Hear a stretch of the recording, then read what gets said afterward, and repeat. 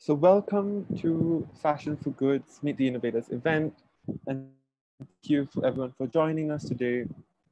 In this session, we're really exploring what a brave new world for fashion looks like when innovation and sustainability are both becoming ever more important, and what that means for the future of the industry, and really how companies are operating. And the agenda for today, I think next slide, Sophie.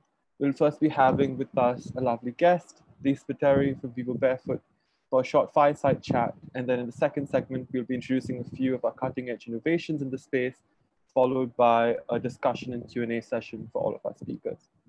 And before we really get going, I think we'd love to understand who's on the call with us today. And my colleague Sophie will be putting up a quick poll for this.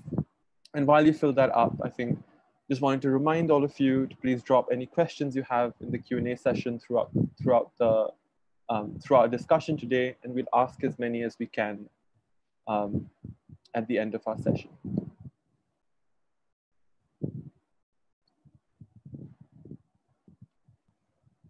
And the results are in. So we have a bunch of students on the call. And I think also quite a few sort of manufacturer and multi-stakeholder organization employees. So pretty exciting little mix. And I think we can then dive right in.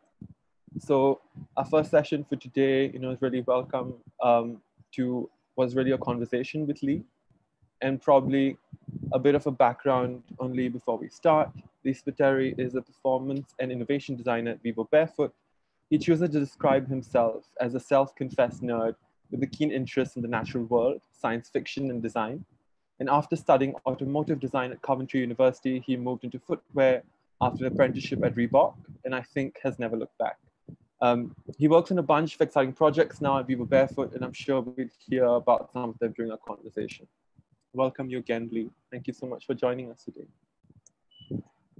So, yeah.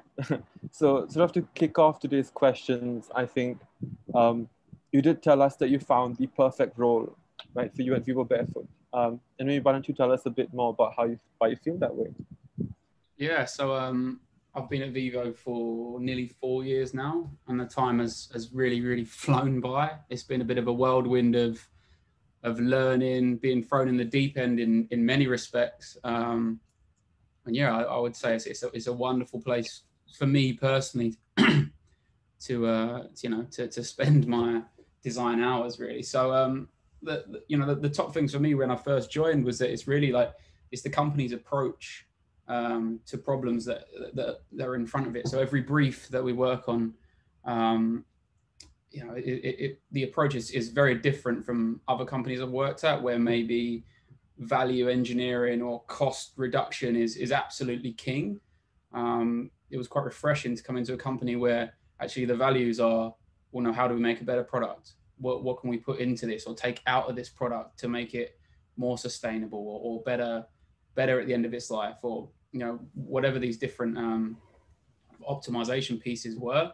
And in the almost 4 years that I've been here, I can say that we've been on a pretty intensive learning curve, and I'm really happy to be part of that. We've been through different phases of growth, stability, and then rapid growth again, and every new phase comes with its own set of challenges. So it's really, it's really refreshing to be at a company where, there's this sort of mentality. There's lots and lots of ideas, tons of ideas flowing from every department, not just from product, which again is a lovely thing about Vivo. It's everyone across the business is encouraged to follow the kind of company values, one of which being innovating sustainably. So it's easy to think of innovation as product driven because it's just easy. That's where marketing has always told us to be. But innovation can be across the business in any many different forms, from simple pieces just from how the office works through to some crazier, bigger projects like launching whole new silos of product, for example.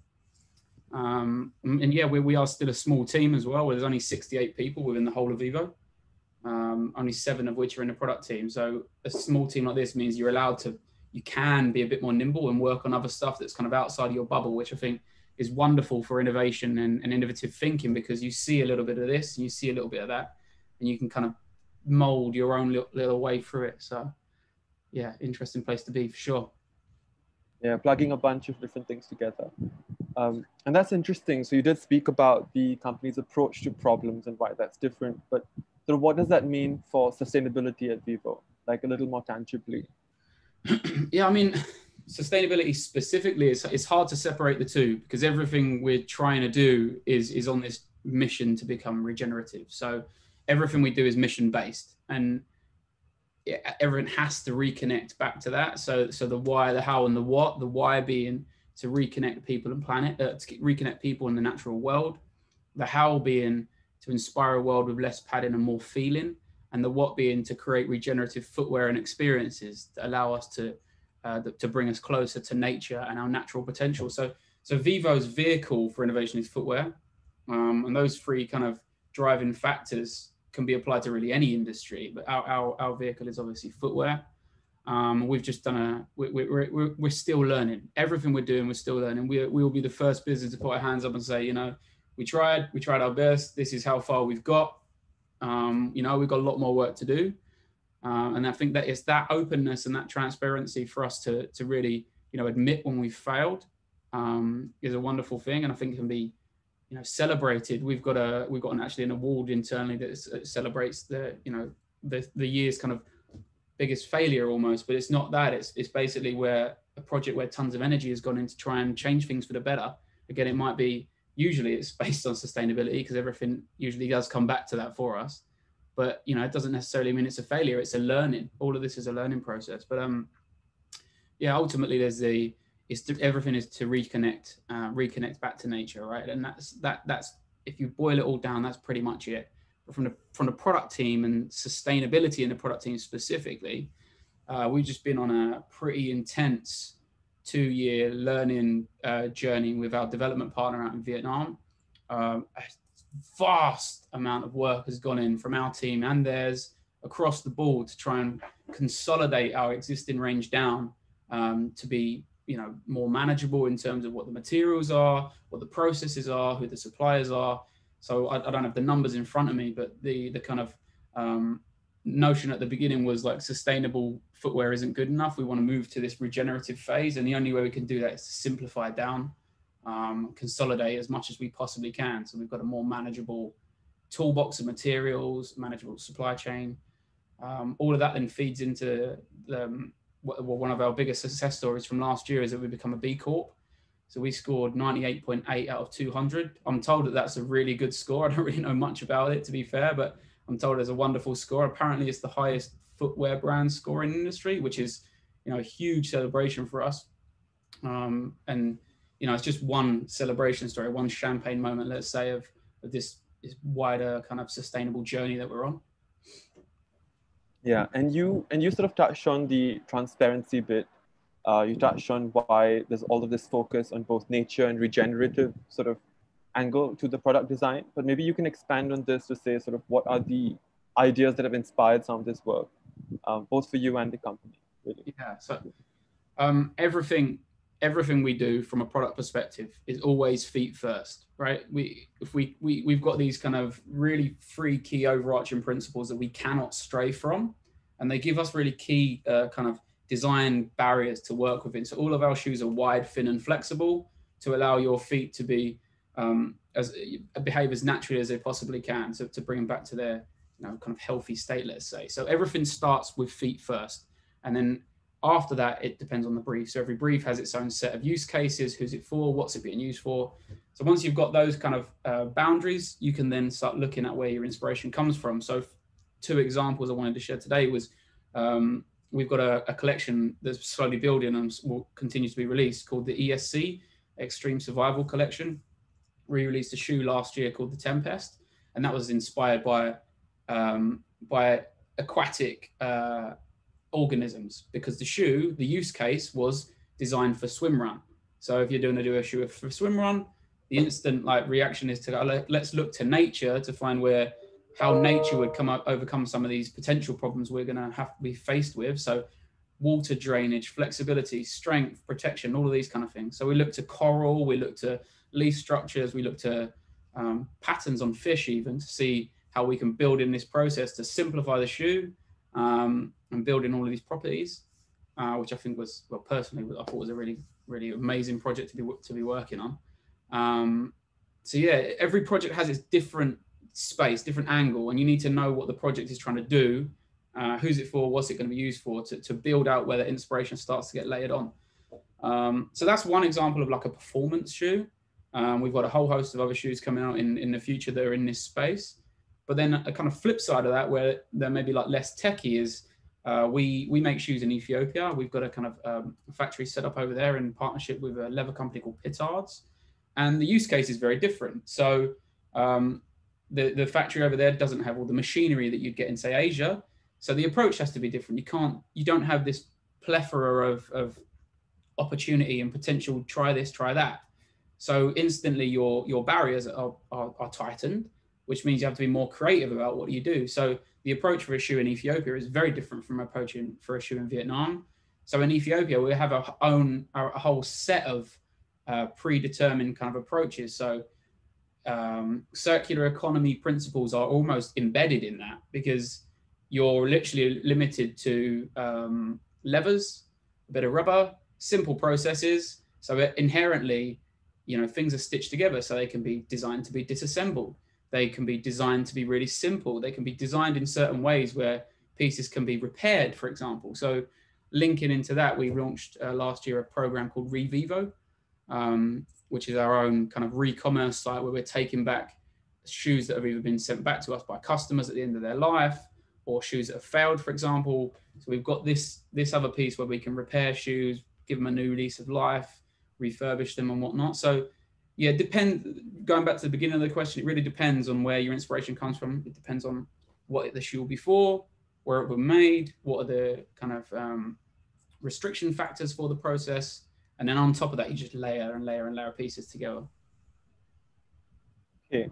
And I mean, you mentioned these processes and how they sort of really, have to be fit for purpose, right? And if you sort of reflect on this with the challenges that 2020 has brought, what has that really changed for Vivo or for the industry overall? Yeah, so I mean, it's obviously been a mental year for everybody, and we have been extremely fortunate, in all honesty, going into the pandemic. So we as a business we were 80% direct to customer online anyway. So we were almost more prepared for a physical shutdown than most. So we do count our blessings in that space, but at the same time it brings huge challenges, but also huge opportunities. So there are lots of pieces to this puzzle. There's a whole piece around strengthening and diversifying the supply chain, making sure that we're not all of our eggs aren't in one basket. So Ethiopia is one example of that. We also make shoes in Portugal, building out this piece. And then there's other pieces that we're looking to in the future for focusing on localized manufacture. So there's a bunch of opportunities there that have been almost highlighted even further from the effects of what we've been through. And then other opportunities in this space are obviously digitization of the process. So we can't travel.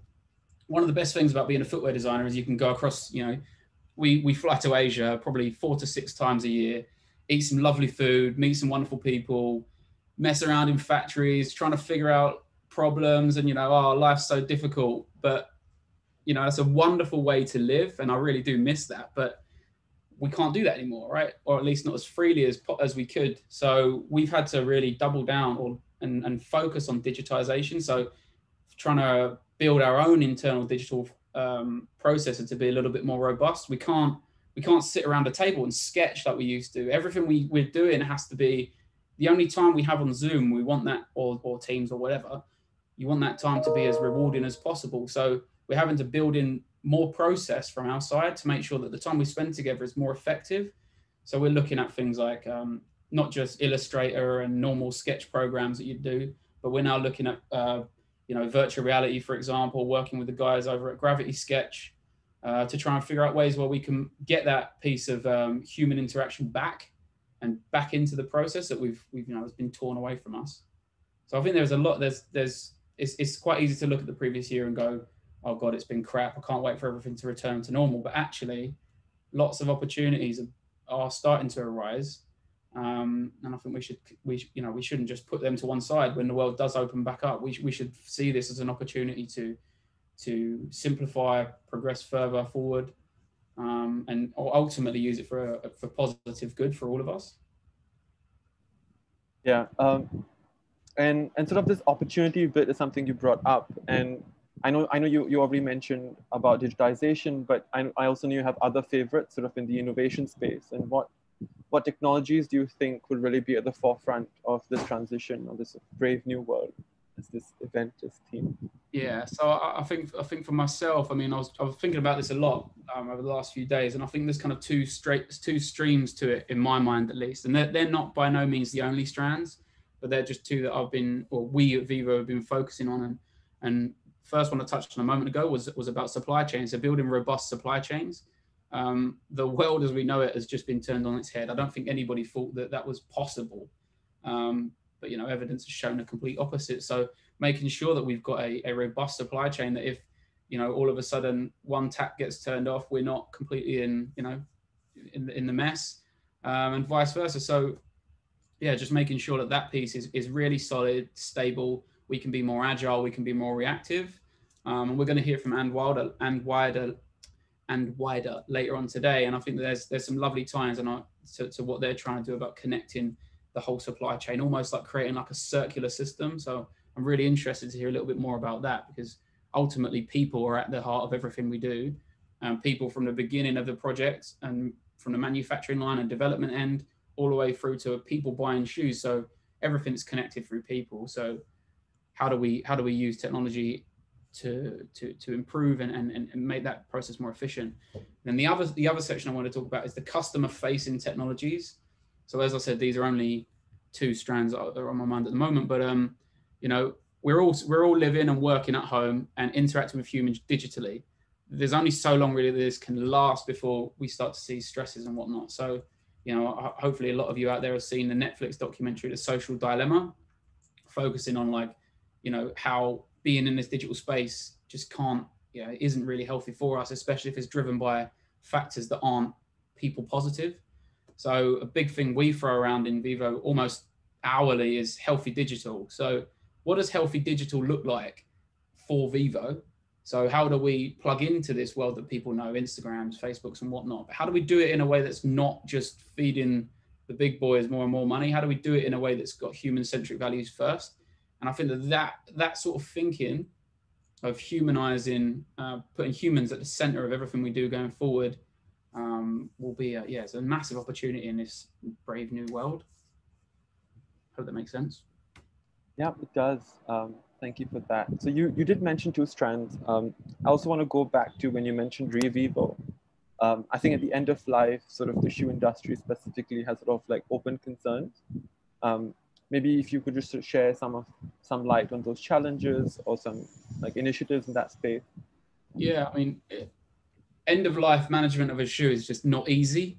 It's just the part and parcel of it, right? If you design shoes to be easily disassembled, easily recycled, then great. But you've already if you're not making every single shoe like that, you've got maybe 90% of your range, or for some companies 99% of your range. So you've got all these challenges of messy shoes coming back that can't really be dealt with. So yeah, there's a lot of challenges going on there. I mean, for us, Revivo is a wonderful kind of hub. Everything goes back to that one hub.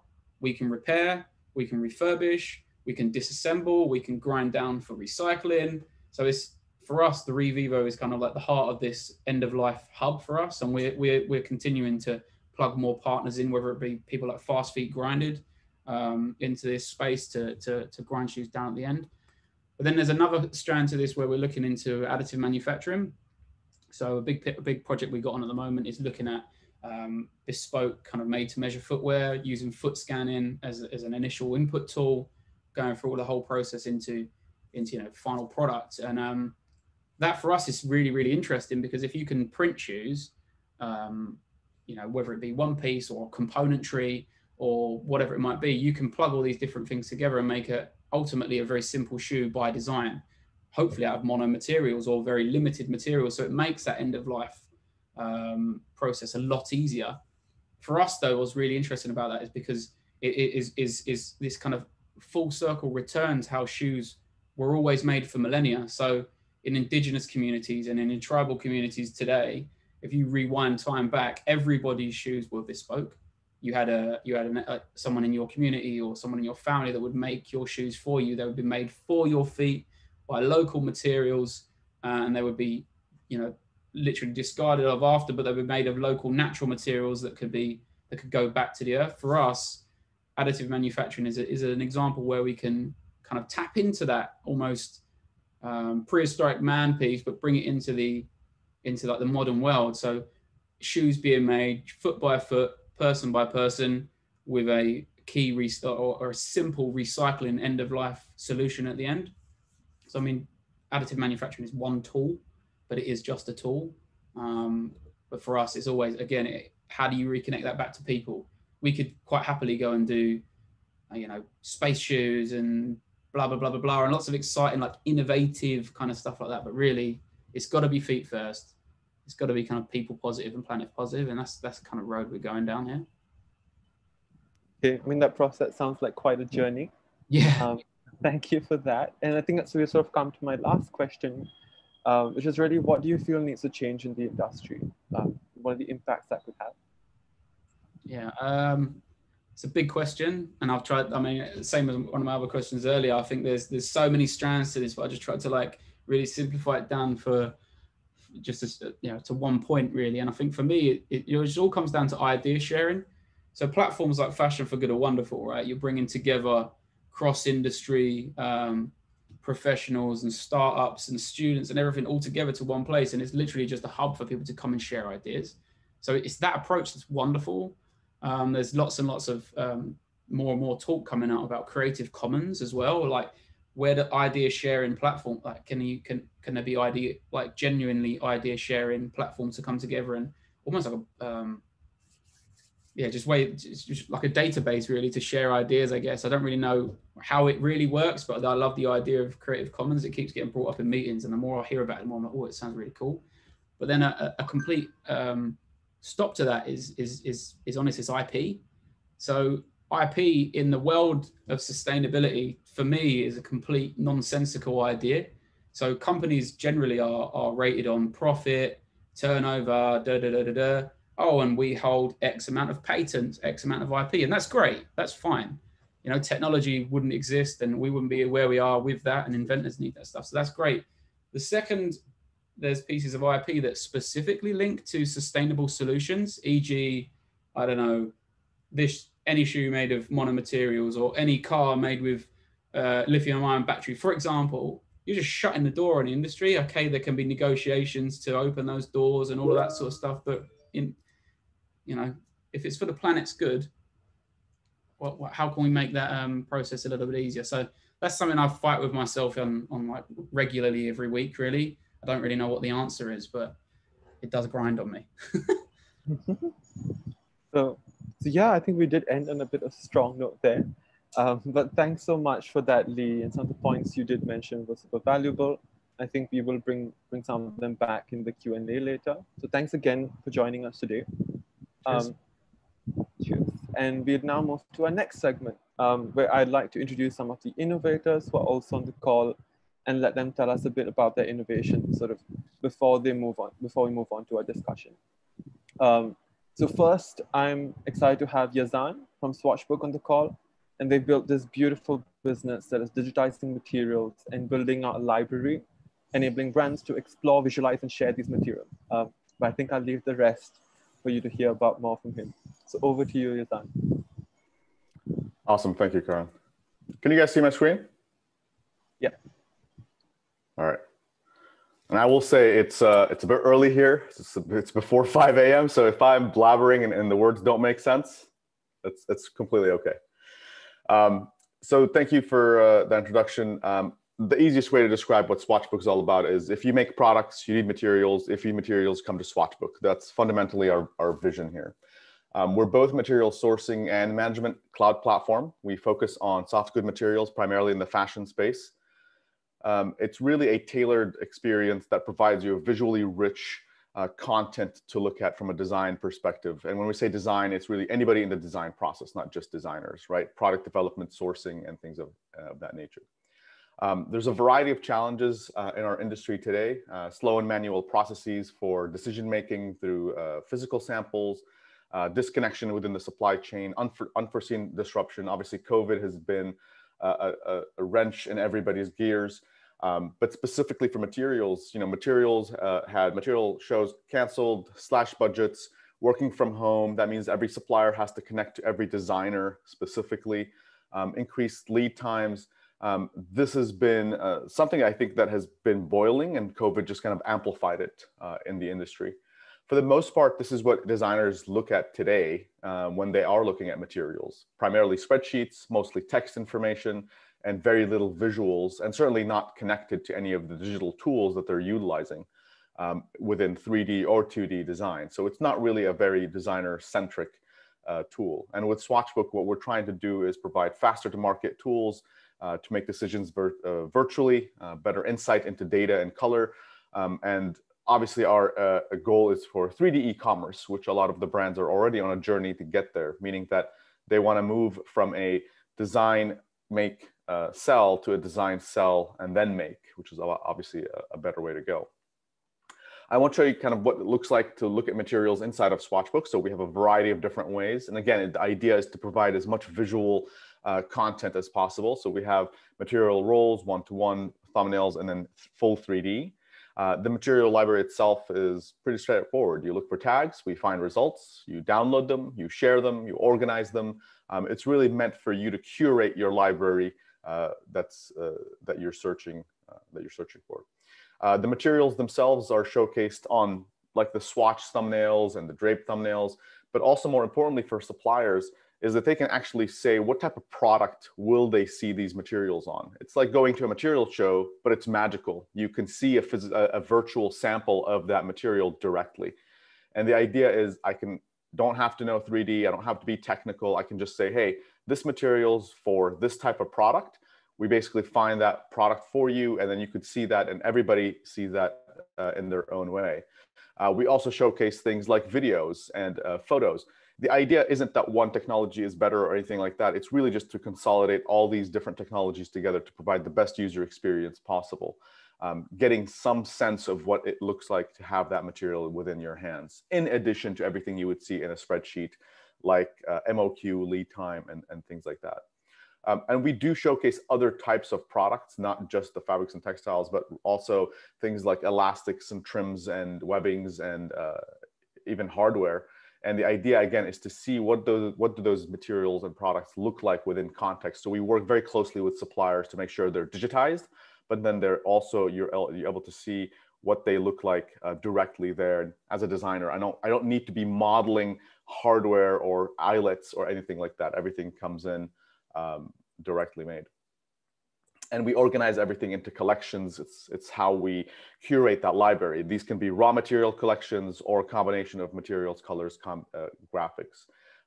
We also have a marketplace of amazing materials that are all digitized, coming in from the supply chain, ready to go for a virtual workflow.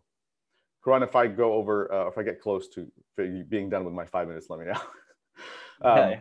We also have a digitization center. We actually have now 3 digitization centers globally that can give you all these different digitization services. So from scanning to measurements, if you're working in apparel, to video, to photo, to different color variations, to metadata, that to us is the digital swatch. And the idea, again, is to cut down on physical samples, which constitute a lot of waste for the environment, for time, and for the industry, and replace those with virtual, which are a lot faster to create and also a lot more iterative in that. These are some key... sorry. Yeah. No worries. All right.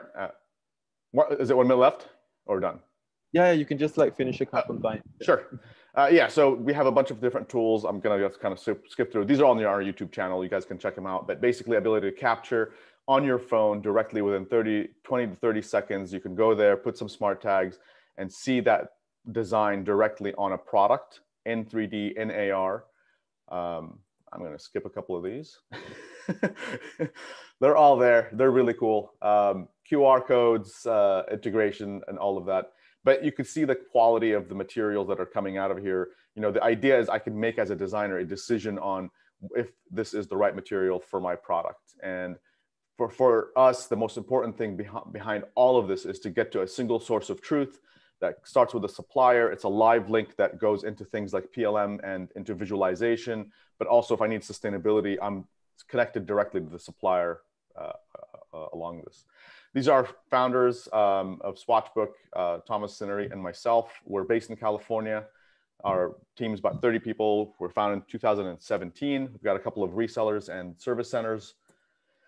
Some of our clients, we've got 140 enterprise suppliers on board. And these are some of the partners that we work with. That's it. Thank you so much for that, Yazan. You're welcome. Very exciting stuff. And I think next up we have Nordshield. So they're a company that's revolutionizing antimicrobial and antiviral coatings. And we have with us Kristoffer. And maybe you can take us through how your solution is disrupting the alternatives in the space. Absolutely. Let's see here. Try to share my screen. Stop. Sure that it works. Okay. Yeah, it's up. And that's all good. All good. Karan, thanks for inviting us and giving us the opportunity of introducing ourselves. It's a pleasure. I often get a question from people who are really not that used to working with antimicrobial solutions. That, well, what is Nordshield all about, and what is so special about you guys, and why are you doing what you're doing? And they're right. I mean, antimicrobial solutions have been around for ages. We've seen them in a vast amount of different applications.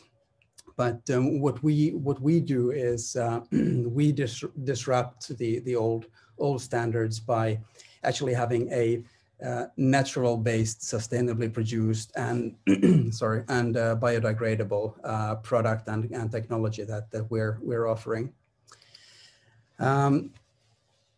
In other words, if I look at what we have at hand is we've actually developed a technology which is providing the exact same efficacy that we're used to when we talk about antimicrobial solutions, but we're doing it without the ecological downsides. So that's obviously a tremendous upside and added value. So as I've said a couple of times before, we have the privilege of working with nature as our partner. So if you have a technology which is based on nature, you're aware that, and you're very, very aware of the fact that it's been diligently tested and over quite some time as well.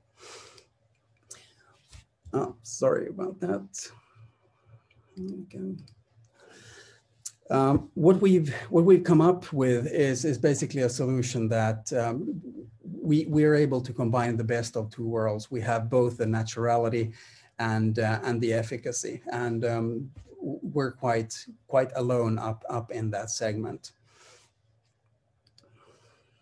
The applications that we have and that we're working with is well, the application possibilities are they're almost endless, which obviously is a challenge itself. But on the other hand, if you look at the possibilities that we have at hand, that also means that we're really in a position where we can actually make a real difference. So we're not only affecting one area, but we are in a position of combining several areas and making a very, very big impact. What we've done so far is, or the current setup that we work with is mainly focusing on three different product categories. We have the fiber applications, which is a water-based solution. We have our Brilliant series which is ethanol-based, and then we have our Nordshield Clear structure or that product family. What is most relevant, obviously, for the fashion industry is our water-based fiber application. And we started out with focusing on identifying a solution and optimizing a solution for treating mold, which is a big issue within the fashion industry, both within warehousing and transportation. But obviously, when we look at the current world that we live in, the antibacterial and antiviral opportunities or efficacy opportunities are getting more and more space. When we started Nordshield in about 2016, end of 2016, 2017, coming not from the fashion industry, I can be honest about really not having an understanding about the magnitude of the mold challenges that the fashion industry is facing. On the other hand, I didn't understand either how big an impact desiccants have on the environment and what actually happens to desiccants after being disposed after usage. And we've all known, or we are all aware of the issues with plastic, but 160,000 plastic bags used per second globally, that was something that I wasn't very much aware of either. Not Kristoffer, I think we're out of time as well. Okay, you can wrap up. Yeah. But well, in a nutshell, what we look at, what we have at hand today is a solution which is has the possibility of really making a major difference from a sustainability, biodegradability point of view, to really work towards the best tomorrow. All right. Thank you so much for your thoughts, Kristoffer. That was lovely. And we have our third innovator for today, Lee from Enwider. Would love for you to tell us a bit more about how you and your team are really enabling brands to hear directly from workers about their lives and working conditions. Welcome, and over to you, Lee. Thank you, Karan. Fantastic. Thanks, Sophie. First, the poll.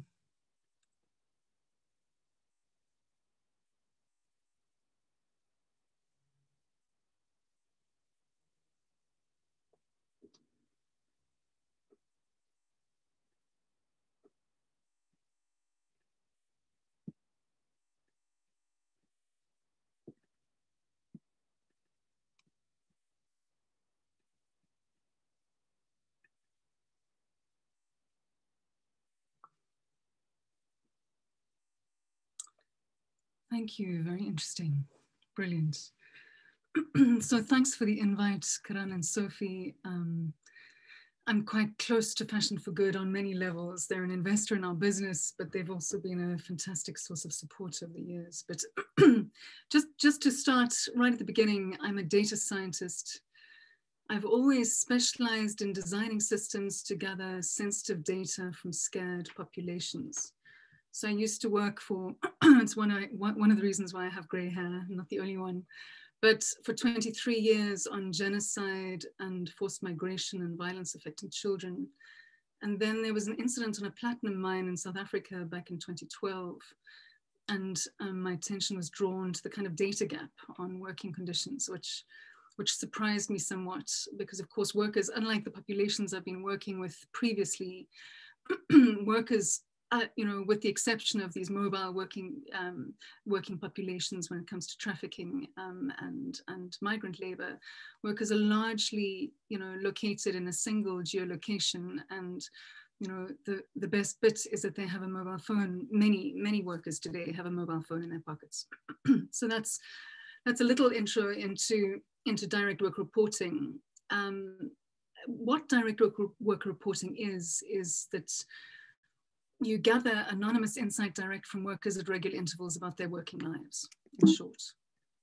And why do we do that? primarily because there's a giant invisibility problem when it comes to working conditions and well-being.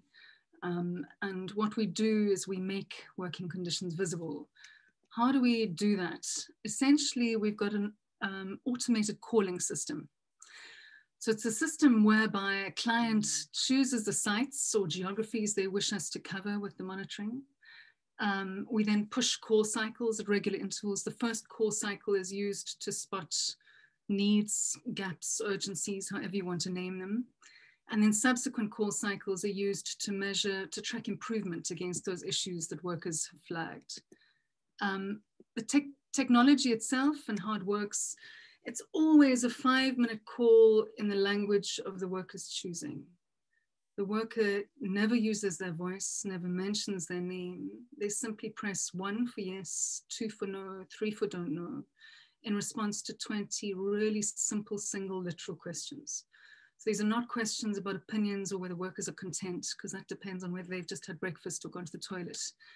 These are questions about what workers themselves have experienced and what they've observed others experiencing, because we're not naive in thinking that every worker answers every call. So every worker that answers our calls becomes an eyewitness. But that data then lands on very simple to read traffic light dashboards. Why the dashboards have to be so simple to read is that the employers have to see exactly what's needed on the back of each set of results. So the dashboards, at a glance, you can spot that every site or workforce covered is classified as either red, amber, or green. Red, obviously poor working conditions or an urgent situation, amber, mixed picture, and green, clean. These black sites are essentially sites that are in a holding pattern, sites where the employers themselves are very nervous or there are some delays, which is important insight. So once you start on your map, you can then click on the flags, and the logic is, of course, that you head for your red sites. That's where the priority lies. And then you compare between the red sites, essentially searching for the lowest scoring red, because the site scores out of 10, the higher the score, the better the situation. So you head for the lowest scoring red, and you get little summary boxes. This is the mid-level of detail, where you can see at a glance the number of priorities, i.e. number of issues that workers have flagged as red, and whether a site has made progress upwards or downwards. Much like startup life, working conditions yo-yo. Seasonality happens in every production facility, no matter how ethical the supply chain and how ethical the employer. There are kind of seasonal rises and falls. And so, we coach our clients not to expect kind of rather naively a linear curve where you go from bad and get better and that's it. And that's important. That's hence the reason why monitoring at regular intervals is so important. And then once you've gone to these to the mid-level of detail, you can click on any of those blue eyes and then eyeball the detail for a particular site. And on that site, one of the most important kind of insights is the priorities chart. And essentially that's the chart that stipulates any issue that attracted a 50% or higher red from the workers who answered the calls. And they always ranked from highest red to lowest red, i.e. it's a to-do list for the employer, and also a to-do list for the buyers concerned, because of course a lot of these issues are not only to be resolved by the supplier. Some of these are systemic issues that require collaboration. And then you've got a progress chart where at a glance you can see whether a site has grown its screens and shrunken its reds, and whether the overall picture's changed, but you can always compare any part of our results with previous call cycles. We're active in over 30 geographies. I'm always slightly out of date with this because my team kind of wraps me over the knuckles, but long story short, I'm proud to say even in the Gulf now, that was our biggest untouched territory, but we're now there as well.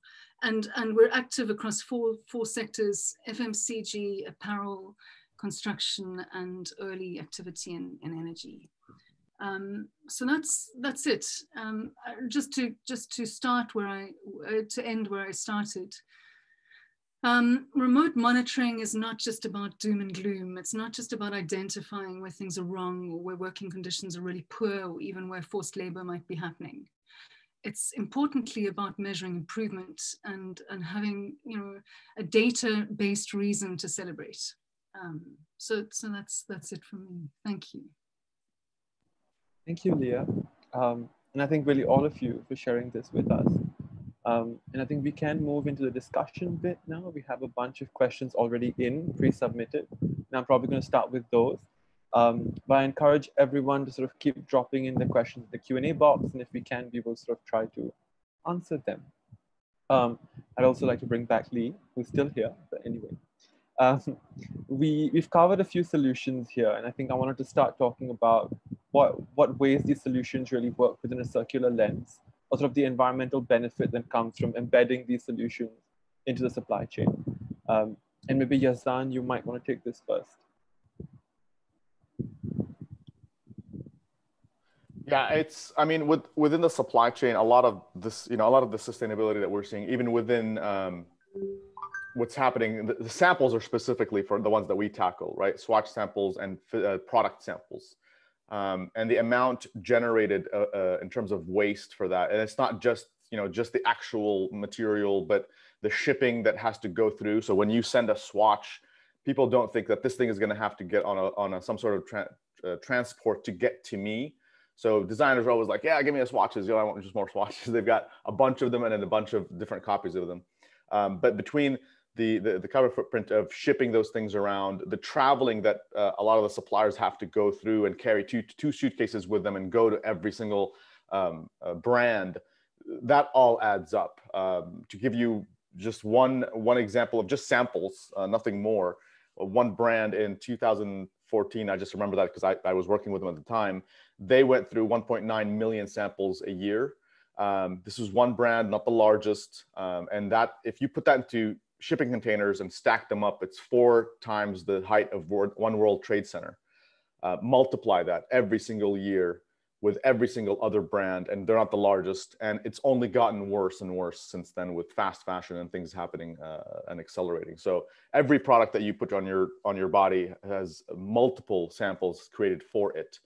Imagine the samples of the swatches and the materials all kind of multiplied. Thank you. And Kristoffer, I think this will probably let you pick up on where I cut you off earlier. But would you want to sort of add on to what the problem is with existing sort of heavy metal-based solutions, and maybe just add on about Nordshield? I think the main issue has obviously to do with the fact that it's not safe for the environment. So you're talking about heavy metals. They're non-renewable. They leach into our nature, and they cause sensitization and irritation. So I think that's one of the major issues, or some of the major issues to have with the currently used heavy metals. All right. I think I also want to extend part of this question to Leah. So why do brands really work with Envider? What are the key benefits for them in picking up the solution?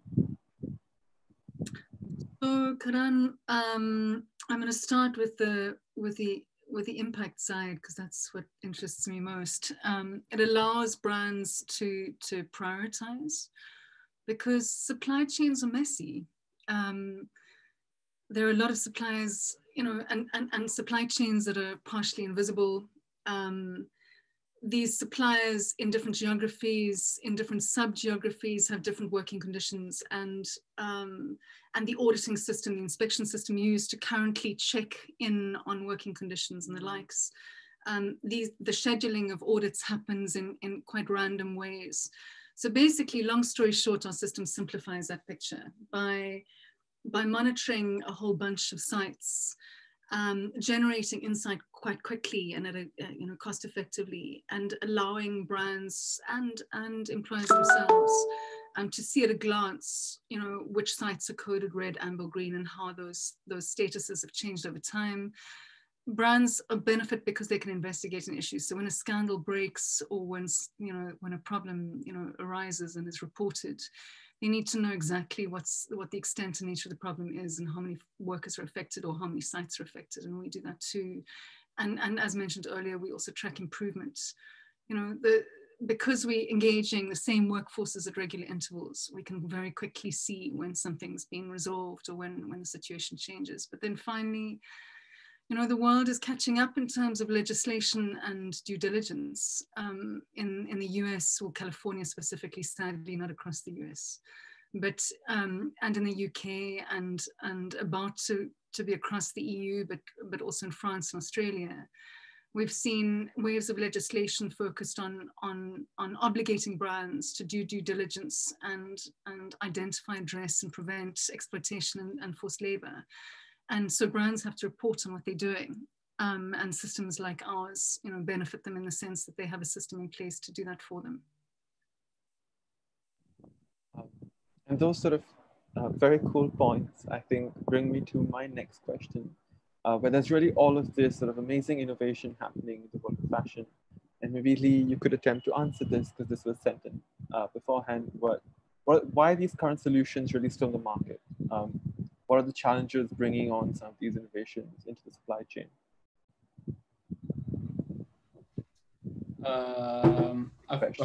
I think Leah kind of mentioned it there, that it's complicated, right? It's complex. The supply chain is, you know, you can, if you started a brand from scratch, had a blank kind of sheet of paper, then it'll be a lot less, it'll be a lot easier because you could put all these processes in at once, but the world isn't as black and white as that. Everything needs to be done almost retrospectively. But, you know, the first part of it is identifying and having the tools to identify where the problems lie.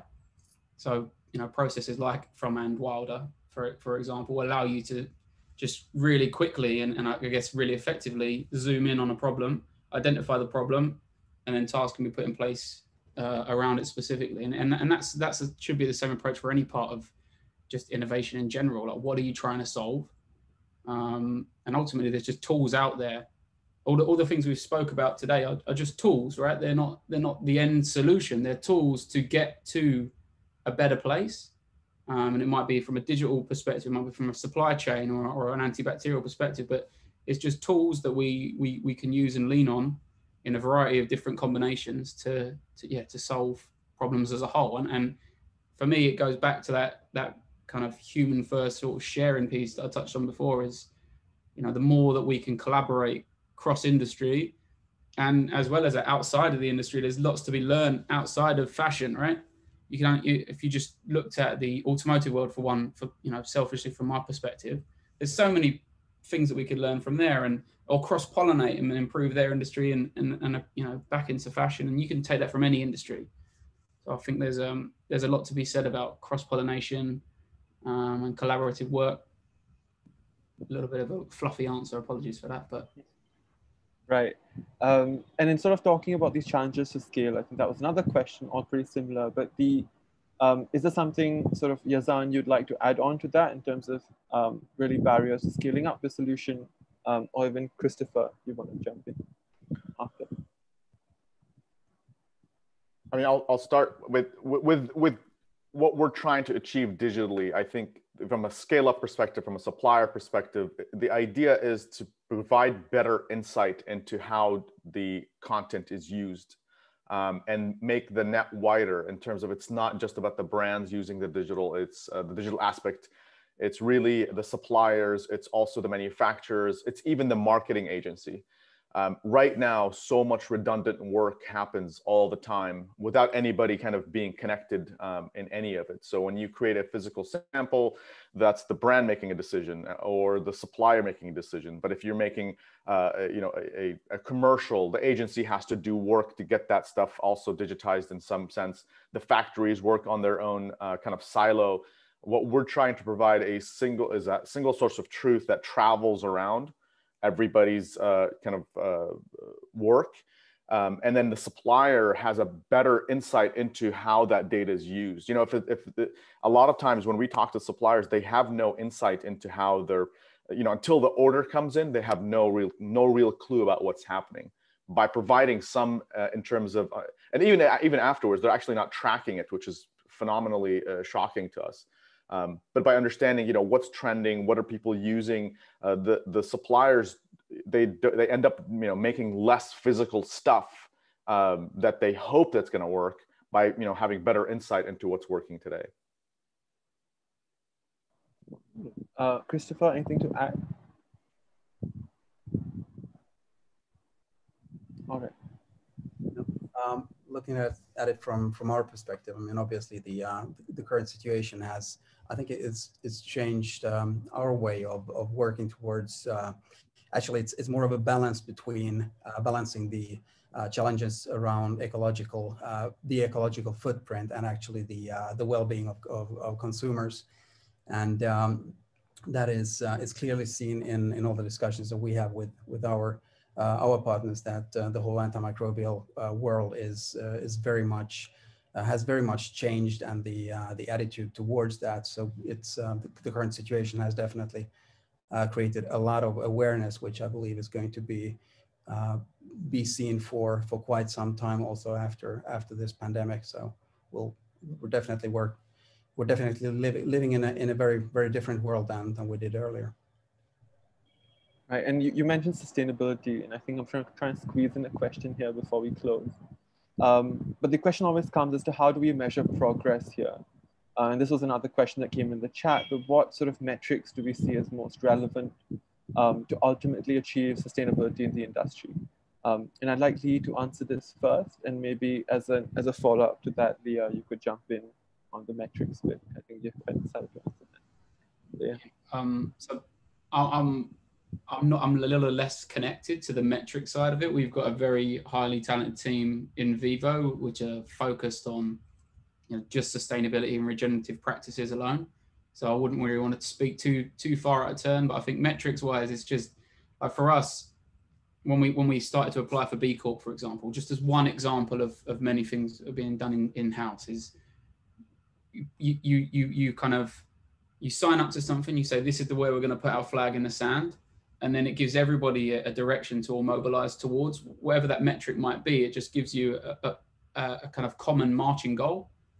So B Corp as one example meant that, a cross-functional team across the business had to spring up, because if we didn't meet it, then we were going to fail on that objective. And what it did, it just kind of supercharged the process running through. So I can't really specifically talk about metrics because I don't know them, in all honesty. But yeah, I think just having a common goal in anything you do, and especially in this space where it is very complicated, it is very messy. There's so many things that need to be solved and that can have knock-on effects. One decision of, oh, this material is better than this material, actually at the end of life, it might cause havoc in a way that you didn't foresee. So yeah, just having a common goal, people in the business that know what the goals are constantly, and you can go and check back and can circulate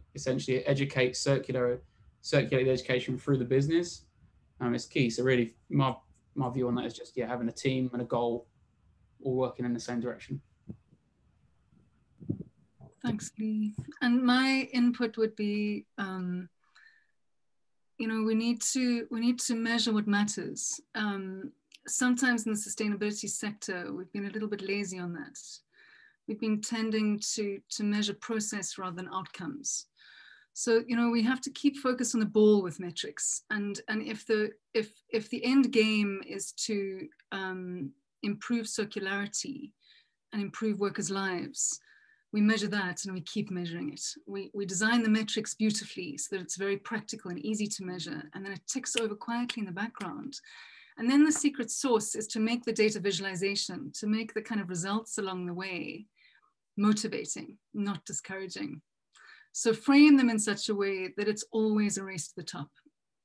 Whether you're competing with yourself, that's first prize, or whether you're competing with others, share results such that everyone's encouraged to improve their game and improve their game relative to the average performance. And it works beautifully. None of us like getting left behind, but none of us like regressing. So it does motivate efforts if the data is strong and the way that data is shared is motivating. Thank you for that, Leah. And I think we are extending by a couple of minutes. I hope everyone's still happy with staying on the line. And I wanted to ask each of you in closing, sort of just a small question as to what is it that really gives you hope for the fashion industry? And maybe Lee, you could start and sort of just nominate the next person to go after you and sort of come a couple of lines. What gives me hope? I guess forums like this make me hopeful. I mean, there was 80+ people on this call today. you wouldn't be attending this call if you wasn't interested to, you know, to make the world a better place in some way through this lens of fashion. So yeah, sharing and platforms such as this give me hope. I'm going to pass the torch to Yasan. I think, you know, I have to say, you know, with COVID and all the terrible losses that it's done, it amplified and accelerated the need for change. And I think while it's sad to say that it took this much for it to happen, it's happened. For us, at least, we're starting to see a lot of the brands just kind of wake up and say, well, this isn't something we're going to solve in 2 to 3 years or even longer. It's something we have to do now. That gives me hope that, you know, this kind of sparked a fire that hopefully will continue to shine a light on how broken the supply chain truly is, and the process, not just the supply chain. So I think we're seeing a lot of positive change. We're going to see that reflected in the next couple of years in terms of the effect on the industry. So that definitely, and certainly what Lee had said resonates really well. I will nominate Leah. Sorry, the classic Zoom fail of forgetting to unmute. I'm encouraged. You know, sometimes crisis drives agility, and I'm impressed by the kind of level of agility that brands and supply businesses have started to show because of the crisis. And agility means, you know, more open minds, because at the end of this all, you know, it's all about people, as Lee was saying earlier. And in unprecedented times when all our lives have changed overnight, and we've seen global change at a pace that none of us would ever have imagined, recognizing that the world can change this fast, and the world can change, you know, fundamentally, you know, personally as well as collectively this fast, gives me a huge amount of hope. And with it has come kind of a change in corporate behaviors and an embrace of data in uncertain times, which is also, of course, very encouraging for our business. Over to Kristoffer. Thank you. Over the past 1.5 years, what we've experienced is that, especially both from brands, regulators, and authorities, and consumers, customers, the request and thrive for a change in making sure that the whole fashion industry is actually moving towards what the main brands already have been working on for several years is getting more and more obvious, and I think that's a tremendously positive sign. And there's a clear initiative from, if you look at the phasing out of the currently used biocides, especially having Sweden and Germany as front runners, that in combination with the people actually making the changes, and the brands collaborating more and more, which has been a very positive surprise to me, is a clear indication that there's a true will in making a change, and that is something that I see highly positive. Right. So thank you for that, Kristoffer, and I'd like to really thank all of our speakers here today for sharing your knowledge with us. And for people who joined us on the call, I mean, I hope this was an informative session for all of you. We wish you all the best, and we hope to see sort of more innovations like this changing the face of the industry. So have a nice rest of the day, and be sure to keep an eye on our website and social media for upcoming FFG events. And thank you so much for joining us again.